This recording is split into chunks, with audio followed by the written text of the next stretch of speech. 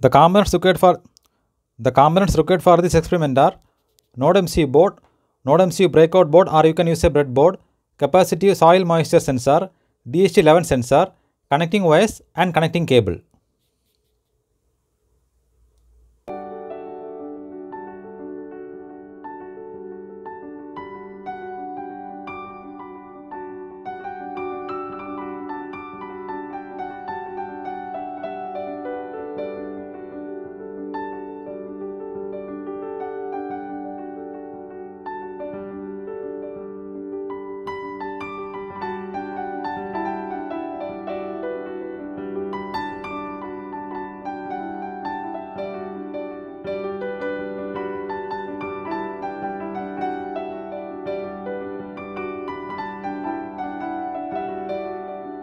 Now log into the Blynk.cloud website.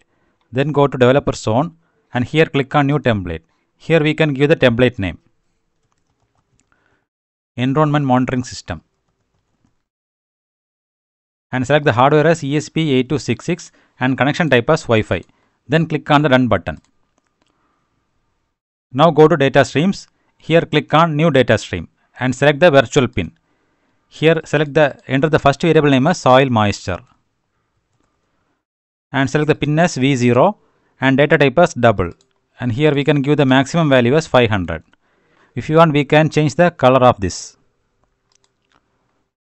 Now click on the create button. Now again go to new data stream and select virtual pin, and the second variable name we can give as temperature, and the pin number is V1 and data type as double, and select the maximum value as 100. And here we can select the unit as Celsius. And here also click the create button. Now create the final variable. Again go to new data stream and select virtual pin and enter the pin name as humidity. And pin number as V2 and data type as double. Here also the maximum value is 100 and select the unit as percentage. Now click on the create button. Now go to web dashboard. Here we need to drag 3 gauge widgets.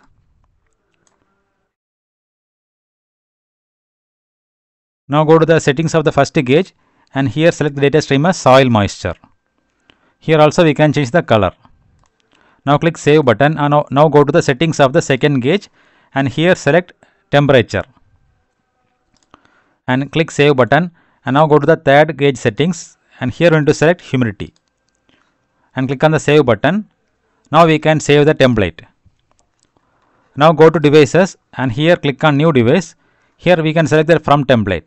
Here we can see the template which we created, environment monitoring system. And now click on the create button.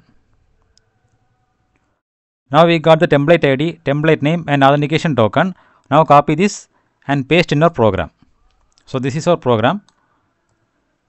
So paste the values and also we need to enter the Wi-Fi username and Wi-Fi password.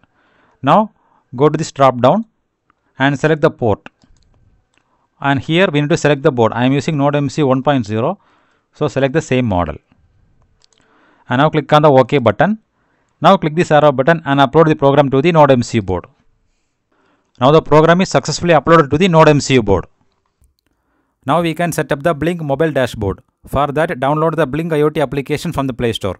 Now once you open the application, you can see the template which we created in the Blynk web dashboard. Now click on the template. Now click on the settings icon. From the bottom, we need to click the plus button. And here also we need to add 3 gauge widgets.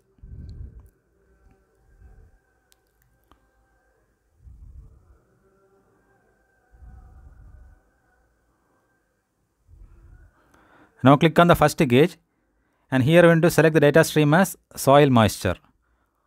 So if you want to give the title, go to design. Here we can enter the gauge title. Here also we can give soil moisture.